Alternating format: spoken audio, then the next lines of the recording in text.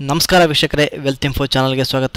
ವೀಕ್ಷಕರೇ, ನೀವು ಸ್ಟಾಕ್ ಮಾರ್ಕೆಟ್ನ ಕಲಿಬೇಕಾಗಿದ್ದರೆ ನೀವು ಮಾಡಬೇಕಾಗಿರೋದಷ್ಟೇ, ನಿಮ್ಮ ಒಂದು ವಿಡಿಯೋ ಕೆಳಗಡೆ ಕಾಣ್ತಕ್ಕಂಥ ಲಿಂಕನ್ನು ಉಪಯೋಗಿಸಿ ಅಪ್ಸ್ಟಾಕಲ್ಲಿ ಫ್ರೀಯಾಗಿ ಅಕೌಂಟ್ನ ಓಪನ್ ಮಾಡಿ. ತದನಂತರ ನಾನು ಒಂದು ವಾಟ್ಸಪ್ ನಂಬರ್ಗೆ ಮೆಸೇಜ್ ಮಾಡಿ.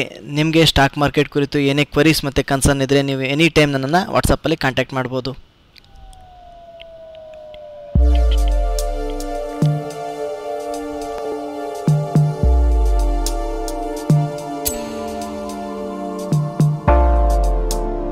ನಮಸ್ಕಾರ ವೀಕ್ಷಕರೇ, ಇವತ್ತಿನ ದಿನ ನಾನು ನಿಮಗೆ ಅಪ್ಸ್ಟಾಕಲ್ಲಿ ನೀವು ಯಾವ ಥರ ಬ್ರ್ಯಾಕೆಟ್ ಆರ್ಡರ್ನ ಪ್ಲೇಸ್ ಮಾಡಬೇಕು ಅನ್ನೋದನ್ನು ನಾನು ನಿಮಗೆ ಲೈವ್ ಆಗಿ ತೋರಿಸ್ತಾ ಇದ್ದೀನಿ. ನಾನು PNB ಸ್ಟಾಕ್ಸ್ನಲ್ಲಿ ಒಂದು ಆರ್ಡರ್ನ ಪ್ಲೇಸ್ ಮಾಡಿ ತೋರಿಸ್ತೀನಿ.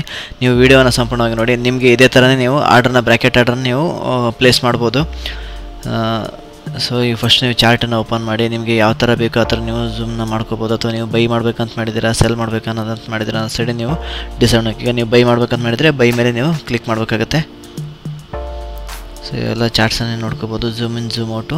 ಮತ್ತು ಇಲ್ಲಿ ಬಂದು ಆರ್ಡರ್ ಕ್ವಾಂಟಿಟಿ, ನಿಮಗೆ ಎಷ್ಟು ಕ್ವಾಂಟಿಟಿ, ಆರ್ಡರ್ ಕ್ವಾಂಟಿಟಿಯಲ್ಲಿ ನಿಮಗೆ ಎಷ್ಟು ಕ್ವಾಂಟಿಟಿ ನೀವು ಶೇರ್ಸ್ ನೀವು ಬೈ ಮಾಡ್ಬೇಕಂತ ಮಾಡಿದರೆ ಅಲ್ಲಿ ನೀವು ಮೆನ್ಷನ್ ಮಾಡಬೇಕು. 100, 200, 3000, 4000 ಆ ಥರ. ಸೊ ನೆಕ್ಸ್ಟು ಇಲ್ಲಿ ನಿಮಗೆ ಅಪ್ಸ್ಟಾಕಲ್ಲಿ ಆರ್ಡರ್ ಟೈಪ್ ಏನಿದೆ ಅಲ್ಲ, ಆರ್ಡರ್ ಕಾಂಪ್ಲೆಕ್ಸಿಟಿ ಯಾವಾಗಲೂ ಕೂಡ ಬ್ರ್ಯಾಕೆಟ್ ಆರ್ಡರ್ಗೆ OCO ಅಂತಾರೆ. ಇಲ್ಲಿ ಆರ್ಡರ್ ಟೈಪ್ಸಲ್ಲಿ ನಿಮಗೆ ಲಿಮಿಟ್ ಆರ್ಡರು ಮತ್ತು ಸ್ಟಾಪ್ ಲಾಸ್ ಲಿಮಿಟ್ ಅಂತಿದೆ, ಎರಡನ್ನೂ ಕೂಡ ನಾನು ನಿಮ್ಗೆ ಹೇಳ್ತೀನಿ. ಸೊ ಲಿಮಿಟ್ ಆರ್ಡ್ರಲ್ಲಿ ನಮಗೆ ಯಾವ ಪ್ರೈಸಿಗೆ ಬೇಕು, ನೀವು ಆ ಪ್ರೈಸ್ಗೆ ನೀವು ಬೈ ಮಾಡ್ಬೇಕು ಅಂದ್ಕೊಂಡಿದ್ರೆ ನೀವು ಲಿಮಿಟ್ ಆರ್ಡರ್ನ ಪ್ಲೇಸ್ ಮಾಡಬೇಕು. ಈಗ ಸಪೋಸ್ 92.60 ಇದೆ, ನನಗೆ ಯಾವ ಪ್ರೈಸಿಗೆ ನಾನು ಬೈ ಮಾಡಬೇಕಂತ ಅಂದ್ಕೊಂಡಿದ್ರೆ ನೀವು ಆ ಒಂದು ಪ್ರೈಸನ್ನ ನೀವು ಮೆನ್ಷನ್ ಮಾಡಬೇಕು. ಈಗ ಸಪೋಸ್ 92.55.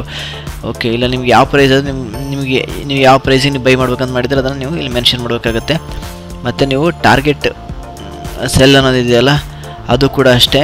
ನಿಮಗೆ ಟಾರ್ಗೆಟ್ ನೀವು ಯಾವ ಪ್ರೈಸ್ಗೆ ನೀವು ಸೆಲ್ ಮಾಡ್ಬೇಕಂತ ಮಾಡಿದಿರ ಮೇಲೆ ಅದನ್ನು ನೀವು ಇಲ್ಲಿ ಮೆನ್ಷನ್ ಮಾಡಬೇಕು, ಅದನ್ನು ನೀವು ನಂಬರಲ್ಲಿ ಮೆನ್ಷನ್ ಮಾಡಬೇಕಾಗತ್ತೆ. ಅದೇ ಥರ ಸ್ಟಾಪ್ ಲಾಸ್ ಸೆಲ್ ಅದೆಯಲ್ಲ, ಅಲ್ಲೂ ಕೂಡ ನೀವು ಅಷ್ಟೇ ಎಷ್ಟು ರೂಪಾಯಿ ನೀವು ಲಾಸನ್ನ ನೀವು ತೊಗೊಳೋದಕ್ಕೆ ರೆಡಿಯಾಗಿದ್ದೀರ ಅನ್ನೋದನ್ನು ನೀವು ಸ್ಟಾಪ್ ಲಾಸಲ್ಲಿ ಮೆನ್ಷನ್ ಮಾಡಬೇಕು. ಇಲ್ಲಿ ನೋಡ್ಬೋದು, ನಾನೀಗ 92.65ಗೆ ನಾನು ಬೈ ಆರ್ಡರ್ನ ಪ್ಲೇಸ್ ಮಾಡ್ತಾ ಇದ್ದೀನಿ. ಸೊ ನೆಕ್ಸ್ಟ್ ನಾನು ಟಾರ್ಗೆಟ್ನ ಯಾವ ಪ್ರೈಸಿಗೆ ನಾನು ಸೆಲ್ ಮಾಡಬೇಕಂತ ಅಂದ್ಕೊಂಡಿದ್ದೀನಿ ಅಂತಂದರೆ ಪ್ರಾಫಿಟ್ ಎಷ್ಟು ರೂಪಾಯಿ ನಾನು ಪ್ರಾಫಿಟ್ ತೊಗೋಬೇಕಂತ ಮಾಡಿದ್ದೀನಿ, ಇದ್ರ ಮೇಲೆ ನಾನು 2 ರೂಪಾಯಿ ನಾನು ಪ್ರಾಫಿಟ್ನ ತೊಗೊಳ್ಬೇಕಂತ ಮಾಡ್ಕೊಂಡಿದ್ದೀನಿ ಅಂತಂದರೆ ನಾನು 2 ರೂಪಾಯಿ ಅಂತ ಮೆನ್ಷನ್ ಮಾಡಬೇಕು. ಸೊ ಇಲ್ಲಿ ನೀವು ನೋಡ್ಬೋದು, ಅದು ಆಲ್ರೆಡಿ 2 ರೂಪಾಯಿ ಮೆನ್ಷನ್ ಮಾಡೋಣ ಅಲ್ಲಿ ತೋರಿಸ್ತಾ ಇದೆ. ಅದು ಯಾವಾಗ ಸೆಲ್ ಮಾಡುತ್ತೆ ಅಂದರೆ 94.65 ರೂಪೀಸ್ಗೆ ಅದು ಸೆಲ್ ಮಾಡುತ್ತೆ. ಸೊ ನಾನು ಸ್ಟಾಪ್ ಲಾಸ್ ಕೂಡ 2 ರೂಪಾಯಿ ಆಗ್ತಾಯಿದ್ದೀನಿ ಅಂತಂದರೆ ಅದು ಯಾವಾಗ 90 ರೂಪಾಯಿ 65 ಪೈಸೆ ಬರುತ್ತೋ ಆವಾಗ ಅದು ತನ್ನಷ್ಟಕ್ಕೆ ತಾನೇ ಸೆಲ್ ಮಾಡಿಬಿಡುತ್ತೆ ಆರ್ಡ್ರನ್ನ. ಸೊ ಇಲ್ಲಿ ನೀವು ಬ್ರ್ಯಾಕೆಟ್ ಆರ್ಡ್ರಲ್ಲಿ ನಿಮಗೆ ಮತ್ತು ಮೇಲಿನ ಪ್ರೈಸ್ ಯಾವ ಪ್ರೈಸಿಗೆ ನೀವು ಸೆಲ್ ಮಾಡ್ಬೇಕಂತ ಮಾಡಿದರೆ ಮತ್ತು ಯಾವ ಪ್ರೈಸಿಗೆ ನೀವು ಸ್ಟಾಪ್ ಲಾಸ್ನ ಮೆನ್ಷನ್ ಮಾಡಬೇಕು, ಎರಡನ್ನೂ ಕೂಡ ನೀವು ಮೆನ್ಷನ್ ಮಾಡಬೇಕಾಗುತ್ತೆ. ಸೊ ವ್ಯಾಲಿಡಿಟಿ ಯಾವತ್ತೂ ಕೂಡ ಡೇ ಇರಲಿ, ಮತ್ತು ಪ್ರಾಡಕ್ಟ್ ಏನಿದೆಯಲ್ಲ ಅದು ಯಾವತ್ತು ಇಂಟ್ರಾಡೇ ಅಂತಲೇ ಇರಬೇಕು ನೋಡಿ. ಸೊ ಲಾಸ್ಟಲ್ಲಿ ರಿವ್ಯೂ ಅಂತಿದೆ, ಆ ರಿವ್ಯೂ ಬಟನ್ ಮೇಲೆ ಕ್ಲಿಕ್ ಮಾಡಿ. ಒಂದ್ಸಲ ನೀವು ಯಾವ ಆರ್ಡರ್ನ ನೀವು ಪ್ಲೇಸ್ ಮಾಡಿದ್ದೀರಾ ಅದನ್ನು ನೀವು ಒಂದ್ಸಲ ಚೆಕ್ ಮಾಡ್ಕೊಳ್ಳಿ. ಇಲ್ಲಿ ನೋಡಿ, ನಾನು ಬೈಯಿಂಗ್ ಪ್ರೈಸ್ ಬಂದ್ಬಿಟ್ಟು 92.65ಗೆ ನಾನು ಬೈ ಮಾಡ್ತಾಯಿದ್ದೀನಿ. ಯಾವಾಗ ಸ್ಟಾಕ್ ಪ್ರೈಸು 92.65 ಬರುತ್ತೆ ಆವಾಗ ಅದು ಬೈ ಆಗುತ್ತೆ. ಆರ್ಡರ್ ಟೈಪ್ ಲಿಮಿಟ್ ಆರ್ಡರ್ ಇದೆ, ಮತ್ತು ಇದು ಇಂಟ್ರಾಡೇ ಪೊಸಿಷನ್ ಅಂದರೆ ಇವತ್ತೇ ಬೈ ಮಾಡಿ ಇವತ್ತೇ ಸೆಲ್ ಆಗುತ್ತೆ. ಸೊ ಬ್ರ್ಯಾಕೆಟ್ ಆರ್ಡರ್ ಮತ್ತು ಎಷ್ಟು ಅಂತ ಕೊಟ್ಟಿದ್ದಾರೆ. ಇದು ಸ್ಟಾಪ್ ಲಾಸು 2 ರೂಪಾಯಿನ ನಾವು ಲಾಸ್ ಮಾಡೋದಕ್ಕೆ ರೆಡಿ ಆಗಿದ್ದೀನಿ, ಮತ್ತು ನಾನು ಪ್ರಾಫಿಟ್ ಕೂಡ 2 ರೂಪಾಯಿ ಪ್ರಾಫಿಟ್ ತೊಗೊಳೋದಕ್ಕೆ ರೆಡಿ ಆಗಿದ್ದೀನಿ ಅಂತ ಇದರ ಅರ್ಥ. ಸೊ ನೆಕ್ಸ್ಟ್ ಬೈ ಅಂತೇಳಿ ಪ್ಲೇಸ್ ಮಾಡಬೇಕು. ಬೈ ಆರ್ಡರ್ನ ಕ್ಲಿಕ್ ಮಾಡಿದರೆ ಆರ್ಡರ್ ಪ್ಲೇಸ್ ಆಗುತ್ತೆ. ಒಂದು ಸಾರಿ ರಿವ್ಯೂ ಮಾಡಿ ಪ್ಲೇಸ್ ಮಾಡ್ದಂಗೆ. ಸೊ ವೀಕ್ಷಕರಲ್ಲಿ ನೀವು ನೋಡ್ಬೋದು, ಇಲ್ಲಿ 3 ಆರ್ಡರ್ಗಳು ಪ್ಲೇಸ್ ಆಗಿದೆ. ಒಂದು ಆರ್ಡರ್ ಕಂಪ್ಲೀಟ್ ಆಗಿದೆ, ಬೈ ಆರ್ಡರ್ ಕಂಪ್ಲೀಟ್ ಆಗಿಬಿಟ್ಟಿದೆ, ಬೈ ಆಗಿಬಿಟ್ಟಿದೆ.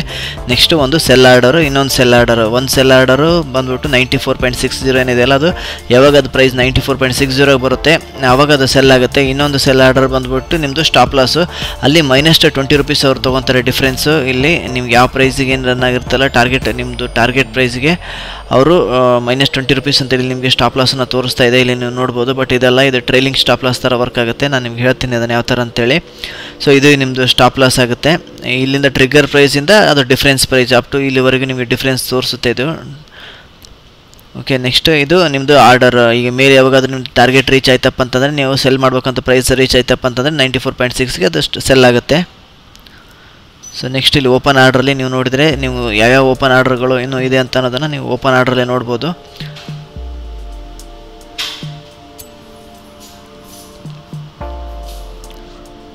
ಸೊ ನೀವು ಬೈ ಆರ್ಡರ್ ಯಾವುದು ಪ್ಲೇಸ್ ಆಗಿದೆ ಅನ್ನೋದನ್ನು ನೀವು ಪೋರ್ಟ್ಫೋಲಿಯೋದಲ್ಲಿ ಬಂದು ನಿಮ್ಮ ಪೊಸಿಷನಲ್ಲಿ ನೀವು ಚೆಕ್ ಮಾಡ್ಕೋಬೋದು. ಸೊ ಒಂದು ಕ್ವಾಂಟಿಟಿ,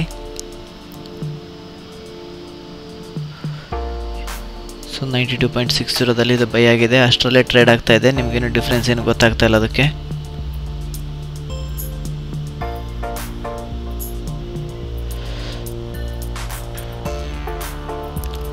ಸೊ ವೀಕ್ಷಕರೇ, ನೀವು ಎನಿ ಪಾಯಿಂಟ್ ಆಫ್ ಟೈಮ್ ನೀವು ಯಾವಾಗಲೂ ಕೂಡ ನೀವು 2 ಆರ್ಡರ್ಗಳನ್ನು ನೀವು ಸೆಲ್ ಪ್ರೈಸು, ಸ್ಟಾಪ್ ಲಾಸು ಮತ್ತು ಟಾರ್ಗೆಟ್ ಪ್ರೈಸ್ ಎರಡನ್ನೂ ಕೂಡ ನೀವು ಮಾಡಿಫೈ ಮಾಡ್ಕೋಬೋದು.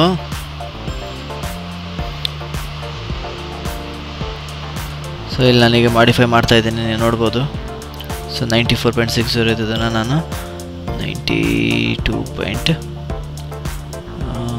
ಎಷ್ಟಾದರೂ ನೀವು ಕೊಡ್ಬೋದು, ಆ ಥರ ಏನಿಲ್ಲ. ನಿಮ್ಗೆ ಯಾವ ಪ್ರೈಸಿಗೆ ಬೇಕು ನೀವು ಸೆಲ್ ಮಾಡಬೇಕಂತ ಮಾಡಿದರೆ ಆ ಪ್ರೈಸನ್ನು ನೀವು ಮೆನ್ಷನ್ ಮಾಡ್ಬೋದು. ಇಲ್ಲಿ 90 ಅಂತ ನಾನು ಮೆನ್ಷನ್ ಮಾಡಿದ್ದೀನಿ. ಯಾವಾಗ ಇದು 92.90 ಬರುತ್ತೆ ಆವಾಗ ಅದು ಸೆಲ್ ಆಗುತ್ತೆ.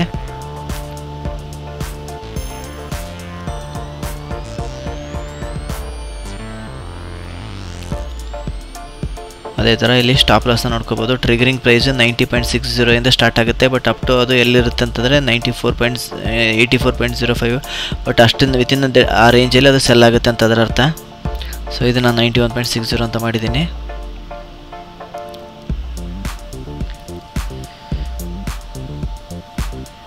ಸೊ ಓಪನ್ ಆರ್ಡ್ರಲ್ಲಿ 2 ಓಪನ್ ಆರ್ಡರ್ ಇವೆ. ನೀವು exit ಮಾಡಬೇಕಂತಂದರೆ exit OCO ಅಂತಿದೆಯಲ್ಲ, exit OCO ಮೇಲೆ ಕ್ಲಿಕ್ ಮಾಡಿಬಿಡ್ತಪ್ಪ ಅಂದರೆ ಆರ್ಡರ್ ಎಕ್ಸಿಟ್ ಆಗುತ್ತೆ, ಕಂಪ್ಲೀಟಾಗಿ ಕ್ಲೋಸ್ ಆಗಿಬಿಡುತ್ತೆ ಎಲ್ಲವು. ಓಕೆ, ನಾನು ಆಲ್ರೆಡಿ ಎಕ್ಸಿಟ್ ಮಾಡಿದ್ದೀನಿ. ಇಲ್ಲಿ ನೋಡ್ಬೋದು ನೀವು ಓಪನ್ ಆರ್ಡ್ರಲ್ಲಿ ಯಾವ ಆರ್ಡ್ರ್ ಕೂಡ ಇಲ್ಲ. ಸೊ ಎಲ್ಲವೂ ಕೂಡ ಕಂಪ್ಲೀಟ್ ಆಗಿಬಿಟ್ಟಿದೆ. ಸೊ ಒಂದು ಕ್ಯಾನ್ಸಲ್ ಆಗಿಬಿಡ್ತು, ಸೆಲ್ ಆರ್ಡರ್ ಕೆಳಗಡೆ ಏನು ಸ್ಟಾಪ್ ಲಾಸ್ ಇತ್ತಲ್ಲ ಅದು ಕ್ಯಾನ್ಸಲ್ ಆಗಿಬಿಟ್ಟಿದೆ.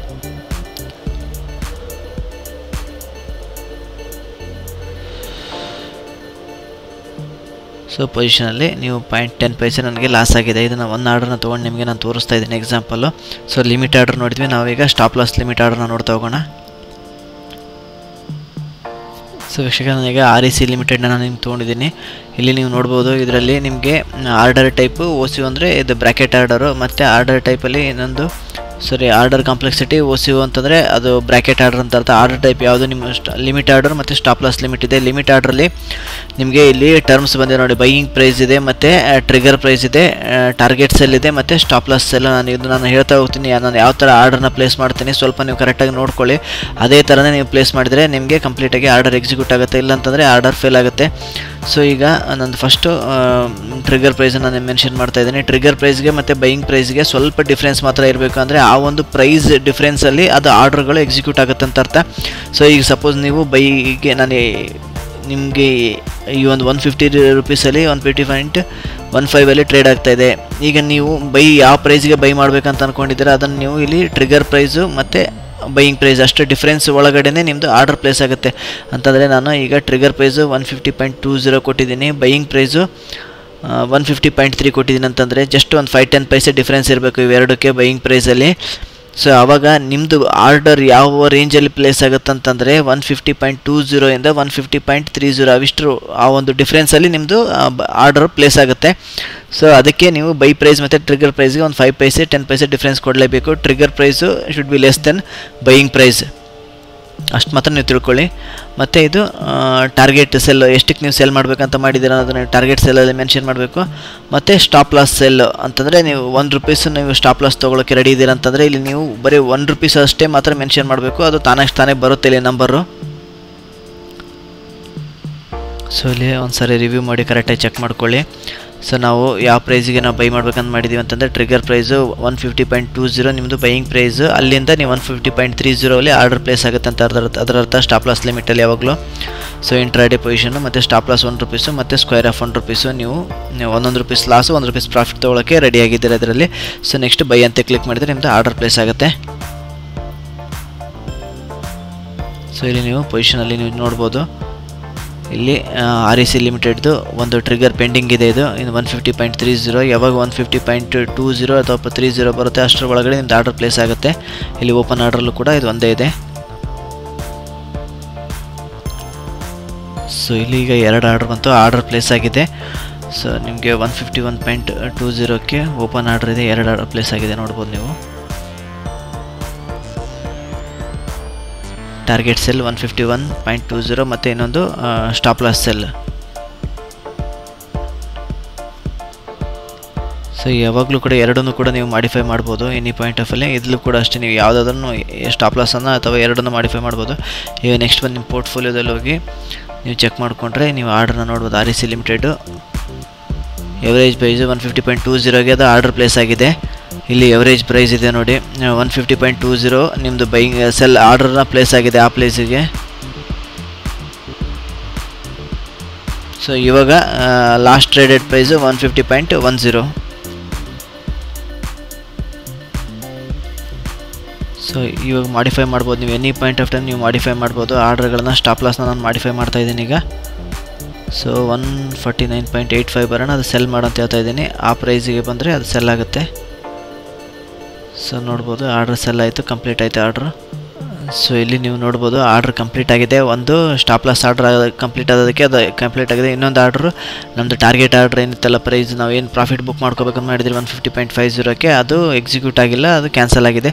ಸೊ ಈ ಥರಾಗಿ ನೀವು ಬ್ರ್ಯಾಕೆಟ್ ಆರ್ಡ್ರನ್ನ ನೀವು ಪ್ಲೇಸ್ ಮಾಡ್ಬೋದು ಅಪ್ಸ್ಟಾಕಲ್ಲಿ. ಸೊ ಇದಾಗಿತ್ತು ವೀಕ್ಷಕರೇ, ನಾನು ನಿಮಗೆ ಅಪ್ಸ್ಟಾಕಲ್ಲಿ ಯಾವ ಥರ ನೀವು ಬ್ರ್ಯಾಕೆಟ್ ಆರ್ಡ್ರನ್ನ ಪ್ಲೇಸ್ ಮಾಡಬೇಕು ಅನ್ನೋದನ್ನು ಈ ಒಂದು ವಿಡಿಯೋ ಮೂಲಕ ನಾನು ತಿಳಿಸ್ಕೊಟ್ಟಿದ್ದೀನಿ. ಥ್ಯಾಂಕ್ಸ್ ಫಾರ್ ವಾಚಿಂಗ್, ಧನ್ಯವಾದಗಳು.